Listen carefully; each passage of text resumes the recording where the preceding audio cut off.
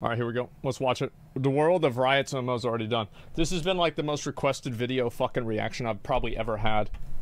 In the past, MMOs were regarded as the godfathers of games. They were the peak of what developers could accomplish. Even though, looking back, that's a fairly subjective thing to say. Everyone knew MMOs had the power to create cult following, but also everyone knew making MMOs was hard.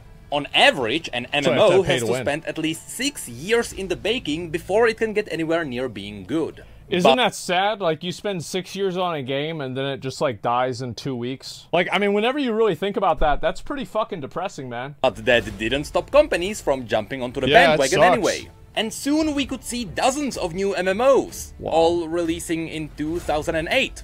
Yep. All being called the WoW killers. Did not Spoiler happen. alert, none of them did that. And unfortunately... Well, actually, there was a game that that came out in 2008 that did end up being at least the beginning of the WoW killers. That was called Wrath of the Lich King. We can feel the ripple effects even now. It got to a point where every time a new MMO is announced, we all think the same thing. Oh. Anyway, when you're working on an MMO, you have to respect 3 pillars. Gameplay is king, social interactions matter, and the world setting is important. I think that's actually a really... This is like a very forehead way of explaining it, but I think this is actually perfect. This is a great list. I probably could not come up with a better top 3. This is a very, very good way of saying it. When Riot announced their MMO, it became clear that 2 of the pillars are being respected, and the third one is already done.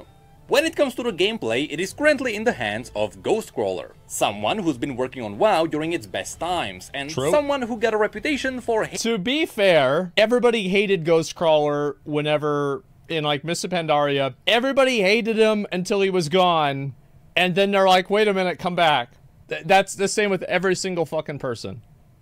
Hating boomkins and loving mages. And when it comes to the S-Fan has like a personal vendetta against Ghostcrawler because Ghostcrawler one time said that paladins sucked and he wanted to like nerf paladins. Social interactions, it is a dance between the developers and the players. Yeah, he didn't like that one. A dev can guide players towards social interactions. Yeah.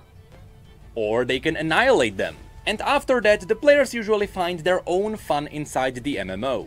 From that point on, the devs should do everything in their power to support the players having fun in their own way. And finally, when it comes to the that's why they added more new models for the Worgen, so all the furries in the game can have their own kind of fun. And yeah, I would say that like with that game and like with Final Fantasy, I think Final Fantasy does a much better job with social interactions. Like, just in general, I think Final Fantasy has less friction, so there's less negative social interactions, and it also has, like, more avenues to have positive ones, like housing and stuff like that.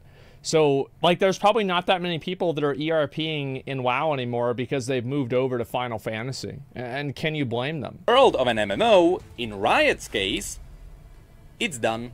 And it's been finished for quite a few years now. In fact, the world of Riot's MMO is in such a good state. They already have the continents, the zones, the cultures, and the races. And to a lesser degree, every zone already has its own storyline. Now, of course, unless you follow the lore of League of Legends, you wouldn't know about this. And yeah, like, I don't know any of the lore of League at all. I have literally no idea. The only thing I know about League's lore is that there's, like, hot girls in the game. That's it. That's why I decided to make this video. I want to show you all the zones we are going to see in the MMO and what sorts of quests we are going to do there.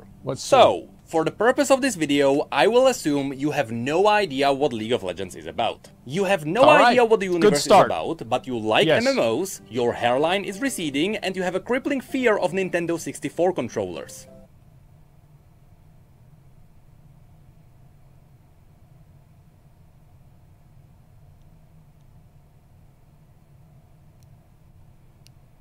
I don't know how I could be afraid of them. I've got one on my head. To which I might add, why do you think I'm wearing hats? But now, without further ado, let's have a look at all the zones. And that is so fucking true. Almost every guy, like, it's Fucking Keemstar is the worst one. He's been doing it longer than anybody. Oh, Keemstar always wears a hat? Yeah, why is that? In Riot's MMO. Yep, Tecton's another one. Yep. This is Runeterra, the world of League of Legends. Summit. That's what makes me right mad now, about the world is separated Okay, into 10 cool. main regions. Yeah. But these 10 regions don't cover all the land on the map, so there are some mini-zones in between them. And the lore already revealed that there is gonna be another continent further to the east. That Cool. definitely sounds like a future expansion to me. It's In lit. fact, it would be foolish to release all of these regions at launch. You can easily turn half of these into separate expansions.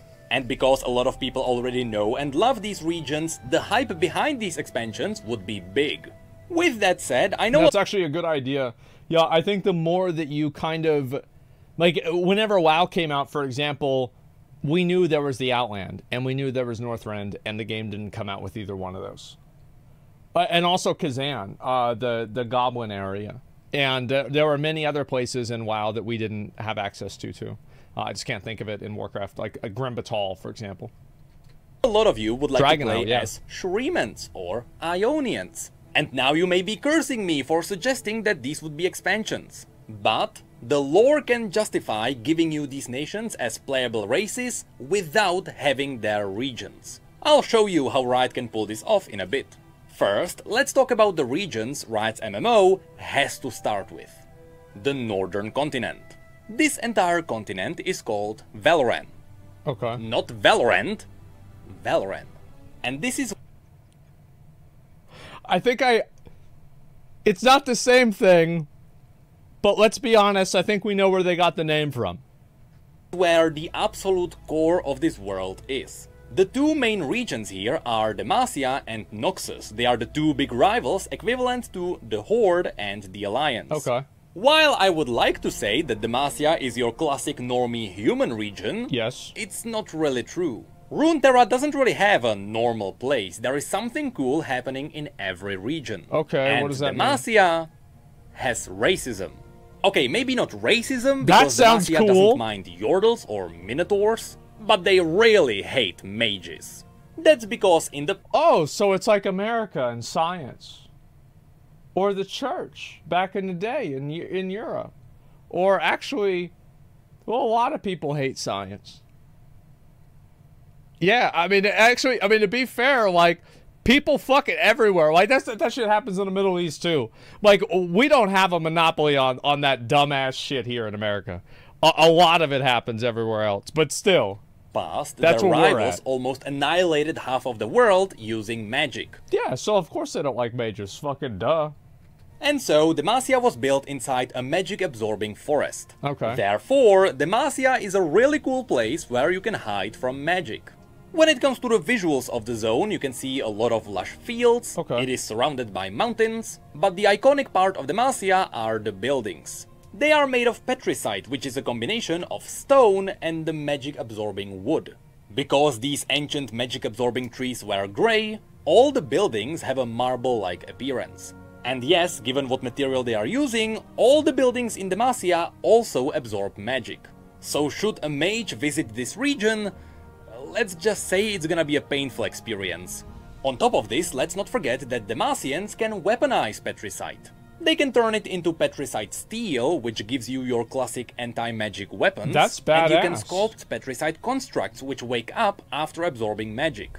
Simply said, What the fuck? This is actually really cool. I didn't know any of this. these guys just really Wow. don't like magic. The irony is, they've been absorbing it for years now. And this is where the story would kick in. You see, the Demacians are so afraid of magic, they founded the Mage Seeker Order. This is an order of people who hunt mages, they throw them into prison, and they torture them until their body gives up on magic. So yes, Okay. being a mage Yep. is a crime in Demacia. The thing I like that a lot. I think that's really interesting. Yeah, I think that's fucking badass. Like, I love it whenever they have... It's like, obviously, there is, like, a level of real-life parallel that something like this has.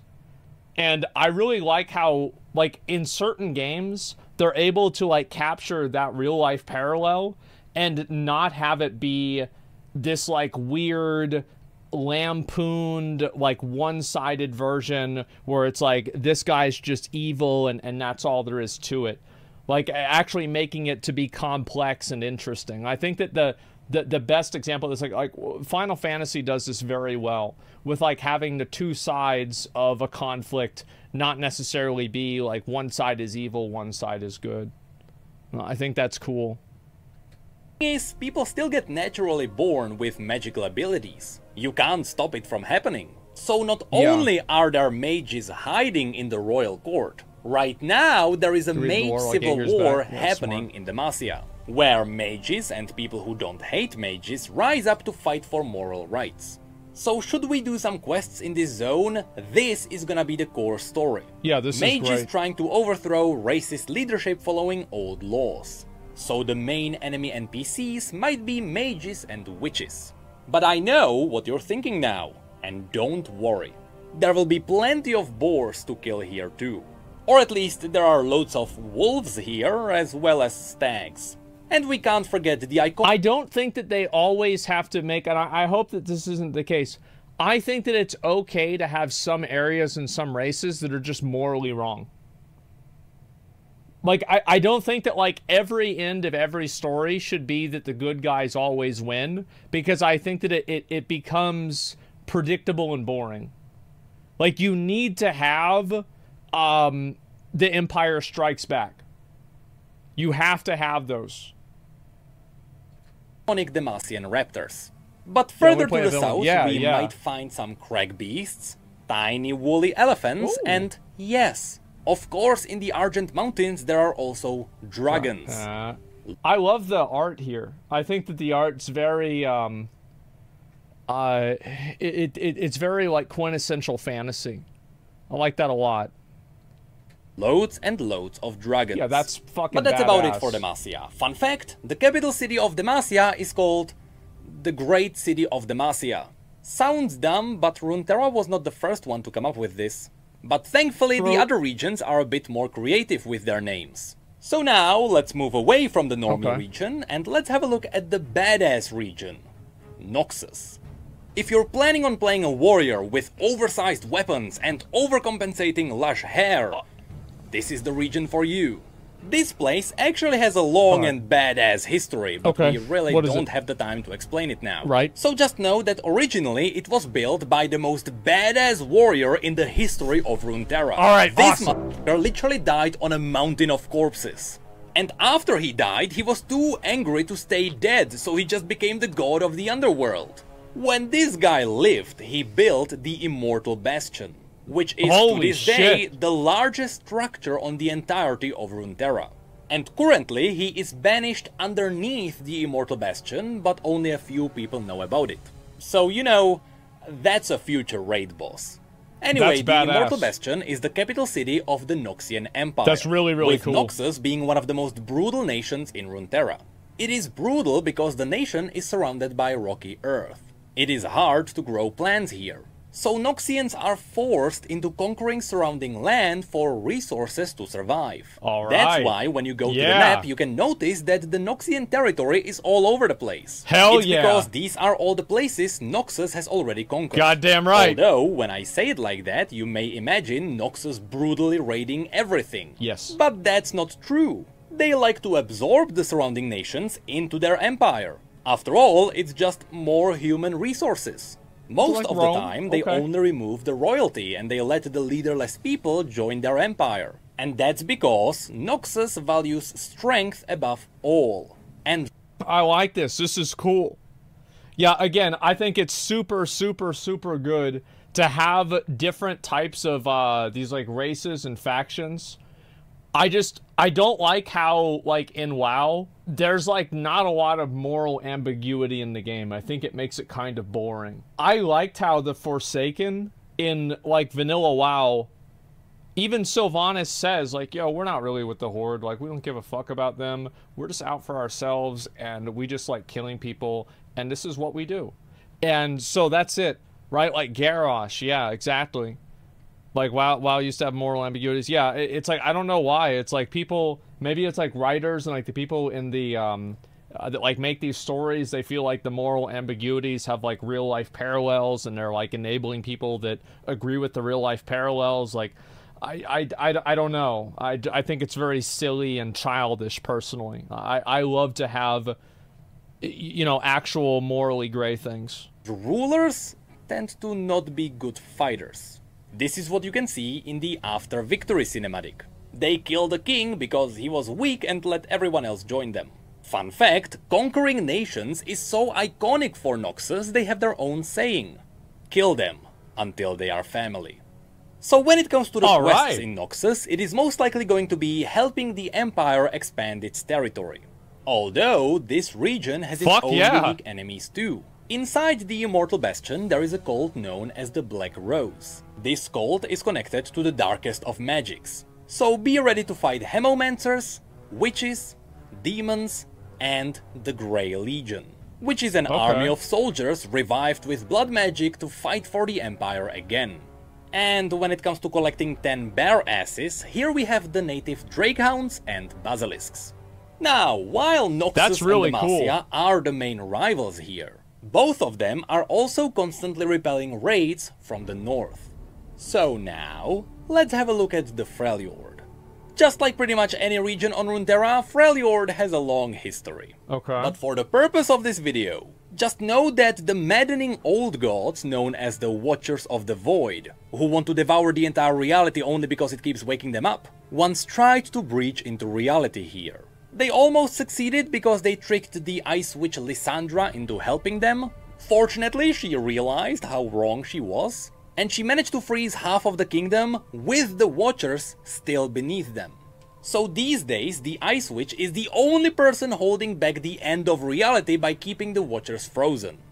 That's fucking cool. God damn, yeah. Sounds familiar? Yeah. This is fucking Ashara in WoW, kind of. So at some point in the future, you bet one of these woken up frozen Watchers is gonna be a raid boss. Now, when it comes to the NPCs, this is where things get diverse. First of all, remember that the Freljord is brutally cruel. Everything is frozen, and survival is everything. So the first enemy here would be the wildlife. From Rhymefangs to Yetis, to Druvasks, to Elnuks, to Mammoths, to the worst of them all, Poros. Next we are going to fight the Freljordians themselves. Right? There are 3 main tribes here. The Avarosans, who are quite peaceful, the Winter's Claw, who are quite brutal, and the Frostguard, Lysandra's followers who hold back the Watchers. And let me tell you, these guys have some badass armor. Among the notable tribes there are also the Ursine, which are shamans who worship the Volibear, the primal god of the wild who slowly turns his worshippers into twisted animalistic monstrosities. That's cool. Speaking of which, yes, there are also the primal gods of Freljord. And finally, we need to talk about the Iceborn. When the Watchers tried to arrive here, they tainted the ice around them. This special ice is called the True Ice. And it is so dangerous, you literally die if you touch it. However, the Watchers also tainted some people, giving them the ability to touch the ice. It is still extremely painful for them to hold a true ice weapon, but at least they can survive it. These people are known as the Iceborn. But people were not the only things that were tainted. There are also ice trolls, some of whom are also Iceborn. To be honest, these guys were made to have their own dungeon. Yeah, 100%. I mean, obviously, that's what they were for. I mean, shit. Like, I mean, I think all this stuff looks really, really cool, man. Like, this looks really, really fucking cool. I like it a lot. But there are also some animals that were twisted by the Watchers. Yeah, and Lysandra is even twisting some beings herself to make them serve her. So overall, Freljord is gonna have a lot of cool warriors, shamans, and horrors. So these would be the 3 regions on the main continent. But this place is actually so big it can easily make the base world of the game. Especially since there are a bunch of smaller regions in between them. So this would be like there the main... Nockberg, full of witches, Argent Mountains with their dragons, Tokugol with void monsters, Dalamor Plains with him, and so much more. But from here, you can cleverly set up the expansions because of how well everything is interconnected. Okay. So now, let's have a look at the continent to the east called Ionia. Ionia has a very close connection to Noxus. You can only guess Makes why. sense next to it. It's because Noxians once tried to conquer it all during an event simply called the Invasion of Ionia. This was a horrible war full of using children as soldiers because Noxians thought Ionians wouldn't fight back against children. And I love this. Like, this is what WoW used to have. It used to have absolutely fucking horrible, brutal shit. And they weren't afraid to do it. Like, if you go back to, like, Warcraft 2 and, like, Warcraft 3 and some of the books back then, like, bro, absolutely fucking savage, brutal, terrible things. Way more interesting. And chemical weapons. Stuff. Yeah, look at the old lots and Mets lots of concept chemical weapons. Speaking of which, remember Singed from Arcane? He's the guy who chemically devastated Ionia. Eventually, Noxus failed, but they kept their small controlled territories. So the first quest here could be simply boarding a ship, sailing over, and exploring the place for the Noxian Empire. Now, when it comes to Ionia itself, the place gets mystical. Everything here is alive and connected to the spirit of nature. Okay. And I mean everything, from the animals to the people to the buildings. Everything is alive. So if you anger Mother Nature, your house can twist and strangle you in your sleep. I like so that. You can only imagine how Mother Nature fought against Noxians. Usually a river came alive to drown them. That's why like all the buildings here look like they were woven from wood. It's because they were. With nature magic, people let nature build their houses. It also means that sometimes your house can just walk away. When it comes to the NPCs That's the way it goes. obviously in real life there's gonna be a lot of nature spirits. And a lot more of simply mystical animals. From giant flying tigers to the never-ending story. But be ready to also face flying tigers to the never-ending... I love shit like this, dude. I think this is so fucking badass, man.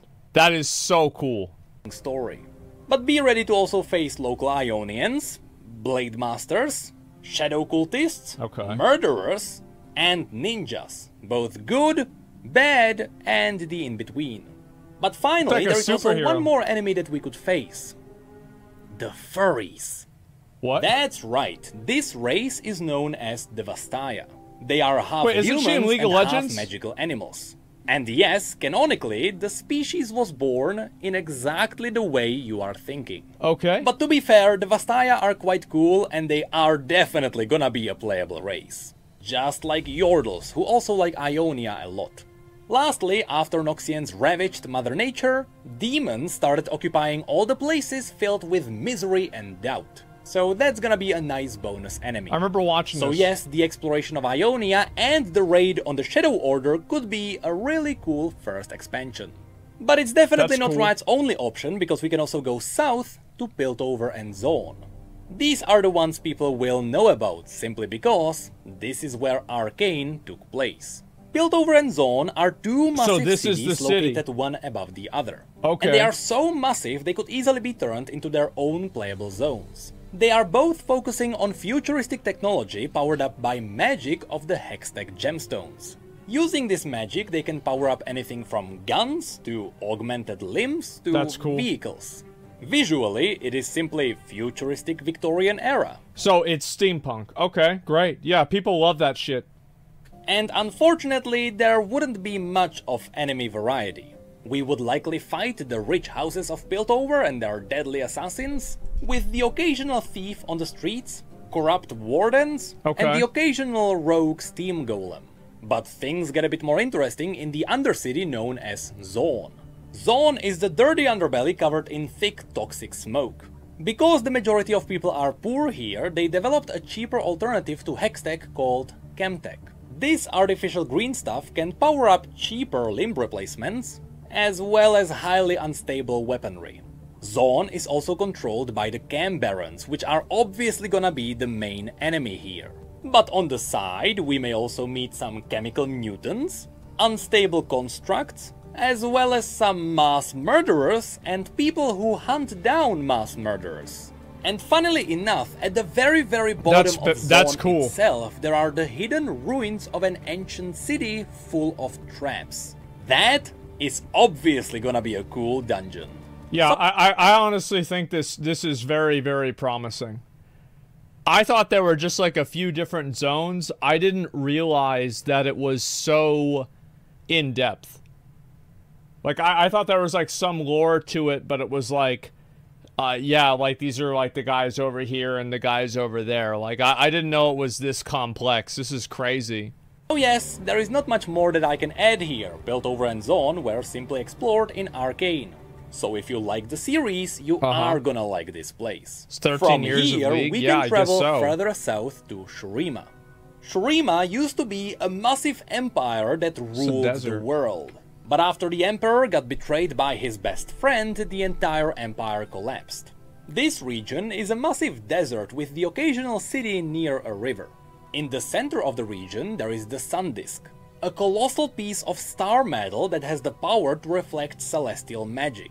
The Shurimans use this celestial magic to turn their best soldiers into the Ascended, also known as the Golden God Warriors. However, these God Warriors wouldn't make a great enemy here. That's because after the Emperor had died, the Ascended started fighting for leadership. And slowly, after learning how to use blood magic to gain the edge, they morphed their own bodies and became the Darkin. Twisted, blood-frenzied monsters that would certainly make really cool raid bosses. That's cool. Besides this ancient evil, Shurima is also full of its own animals, raiders, dune scavengers, and on top of all of that, void creatures.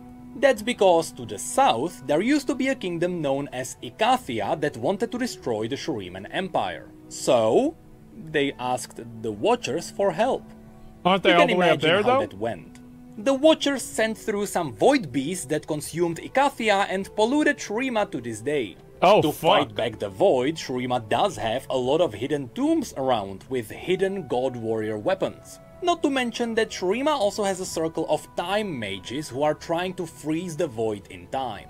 Now, as I mentioned near the beginning of the video, even if Shurima becomes an expansion, they can still easily make Shurimans a playable race because they are already connected to Noxus. As you can see, of course, Noxians already conquered part of Shurima. Yeah. So some Shurimans are fighting for Noxus. That makes sense. Also, as a cool fact, for those of you who liked Arcane, Hex Crystals are harvested in Shurima.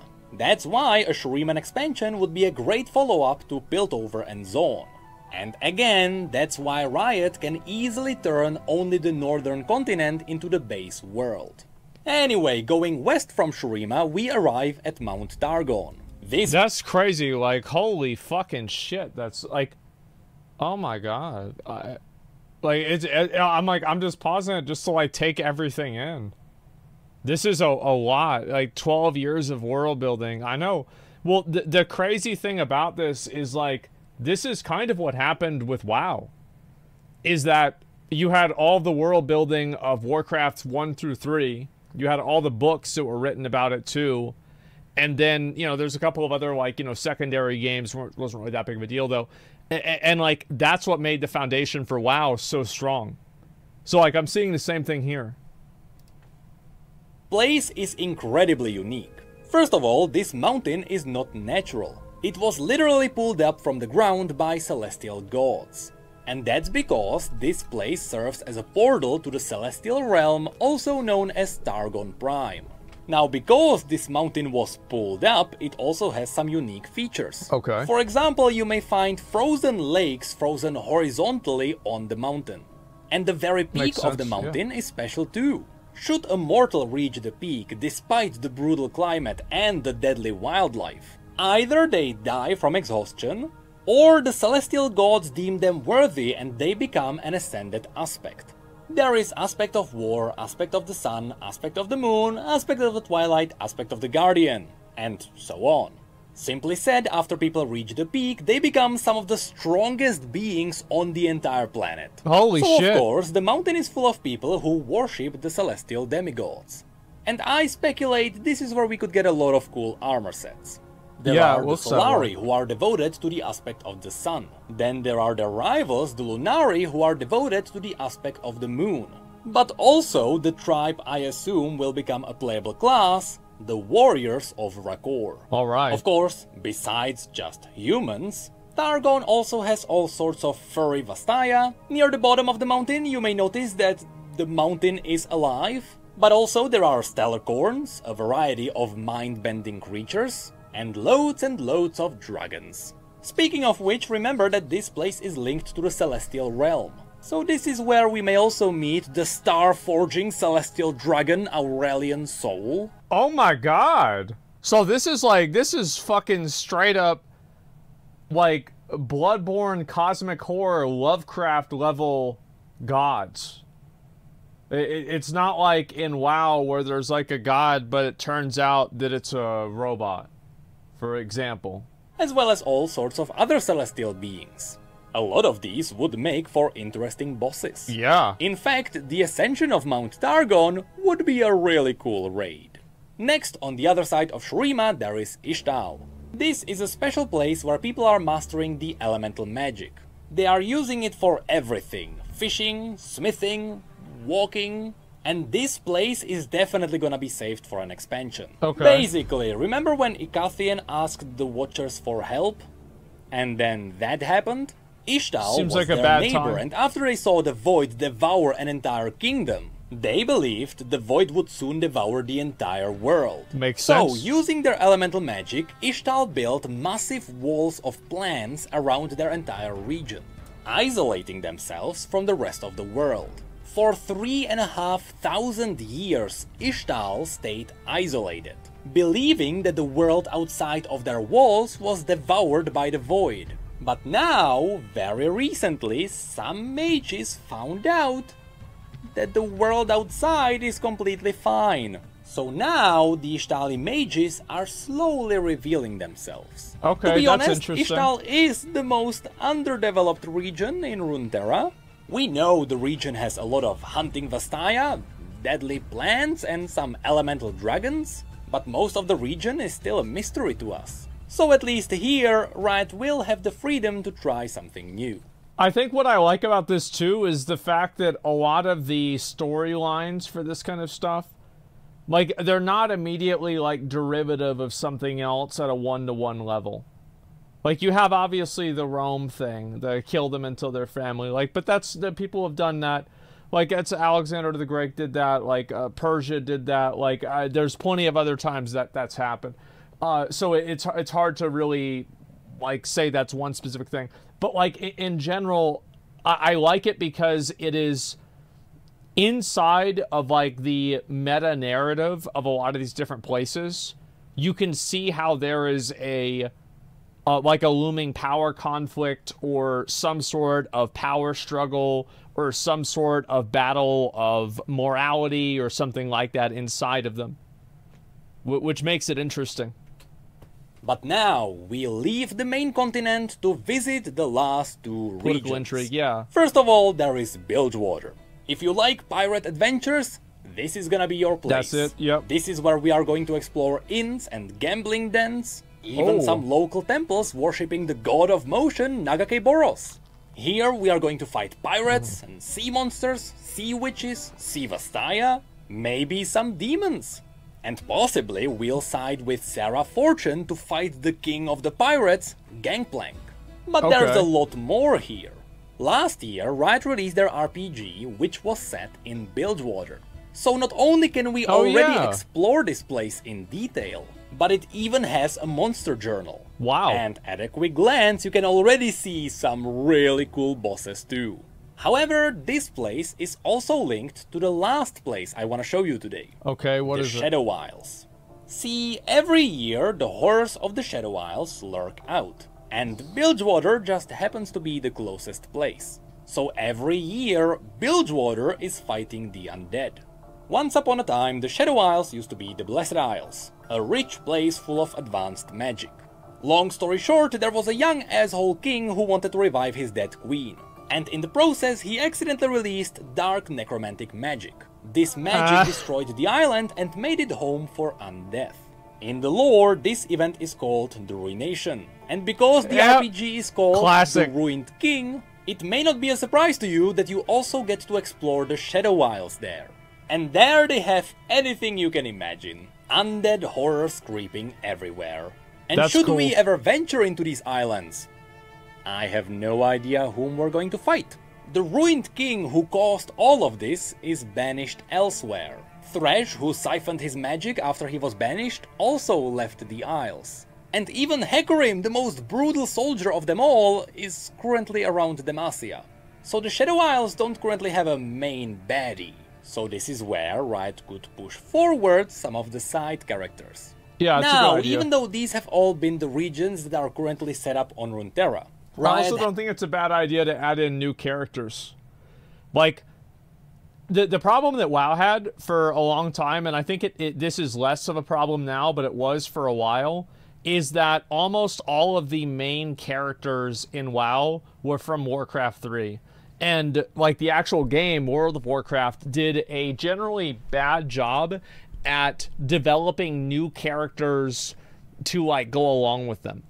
So, like, yeah, you like, recently, yeah, you've had things like Denathrius. Like, Denathrius and Lee Shin are two examples. Like, Lee Shin was in one patch, fucking resurrected, and he is a fucking badass. Everybody loved him. Like, he came out of nowhere in the lore. They're like, yeah, by the way, there's the Thunder King. Denathrius, the same thing. I don't think you need to have every character be a, you know, a pretty established thing. Has already confirmed that there is a new continent further to the east. Currently, it is planned to be revealed in the upcoming Ruination novel. And so far, we know that this new continent is where the Ruined King Viego is from. And this is also where he was banished at the end of his story. All we know about that place is that it is quite mystical. There are yet more dragons here, and in fact, Kamavor, which is the Ruined King's nation, has a lot of draconic armor. So should cool. Riot run out of places to explore, don't worry, they can always make up more. But that's all I wanted to show you today. As someone who's been following the lore of League of Legends from the very beginning, I can tell you, I'm very confident the setting of Riot's MMO is gonna be great. Their incredible writers have been preparing the world for years now. And now, it's time to harvest the fruit. If you like this video, let me know in the comments below. Because right now, I still have 3 more topics that I could talk about in regards to the MMO. I especially want to talk about the potential raid bosses we can face, and the potential classes we could play. And as someone who has collected an unholy amount of transmog, I would love to show you all the cool armor sets this universe has. Yeah, I want to see that. That's it for this video. See you in 6 to 8 years when the MMO gets released. Okay. Yeah, it'll come out after Ashes of Creation. I actually don't think it's as far away as people might believe. I don't think so. I mean, they probably wouldn't announce it. Like, I think it'll probably come out in 2 years. Probably 2 to 3 years, somewhere around there. That's what I would guess. Well, people have asked me to watch this ever since it came out, almost like 2 or 3 weeks ago. And the video certainly didn't disappoint, man. I think this is fucking awesome. Like, as I said, I think that the best thing about this, in my mind, is the fact that the writers are not afraid to tell stories of actual morally gray actions. I think this is something that doesn't happen enough in storytelling nowadays, where it's like the good guys always win, you know, what a surprise, and it's just boring. I think that the reason why I thought fucking Infinity War was so good, spoiler alert, Thanos wins. He just fucking beats the shit out of all of them, and there's nothing they can do. It was awesome. And it was the same thing with Empire Strikes Back. And like, it's not about the whole thing in part 1. Yeah, well, that's what really matters. I mean, like, that could exist on its own. And so Endgame was trash. I didn't like Endgame a lot either. I thought it was a departure. But the point is that I think that it's like, if you have the what's the word for it? If you have the confidence to write a story that way, I will feel much more confident that the writing that you're doing and like the stories you're telling will be much more interesting and compelling.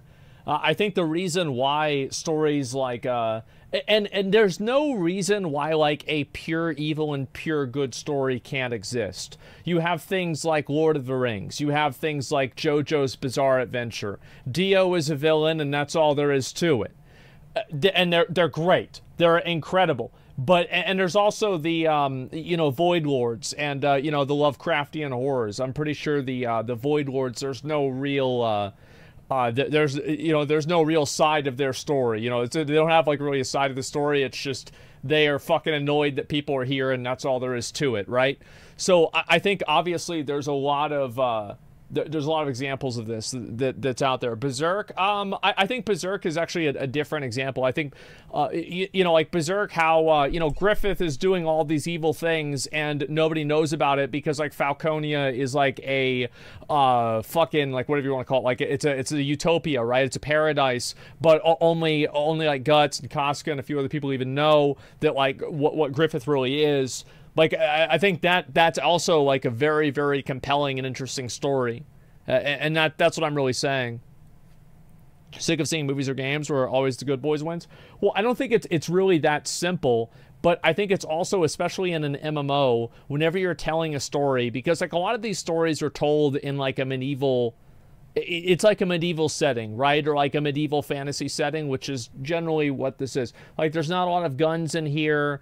While there are like steampunk type things, that's not really the main, you know, function, and that's it. So in that scope, like what happened in the Middle Ages? Well, you had people getting burned alive for being witches. They burned Joan of Arc alive, for example. You have slavery. You have absolute fucking unchecked, unrepentant colonialism and just conquest and brutality that you can't even fucking imagine. And yeah, there weren't any guns. Yeah, like real fucking insane shit, right?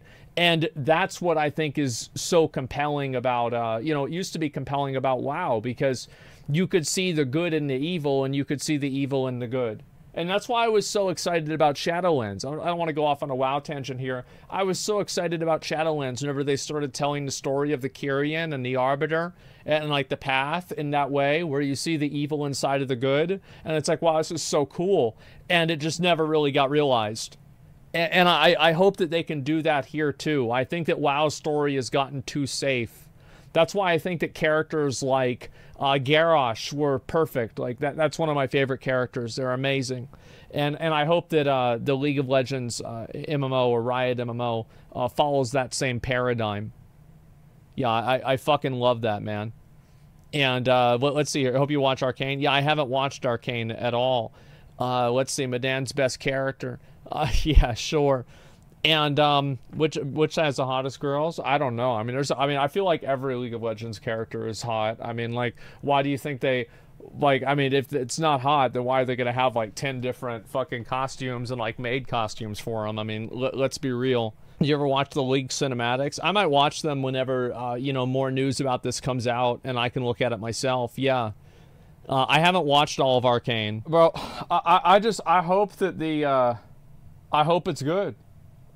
I mean, I think this is like one of those situations where it's like everything is in there, like they have everything that they need to succeed, right? They have a tremendous, massive existing fan base.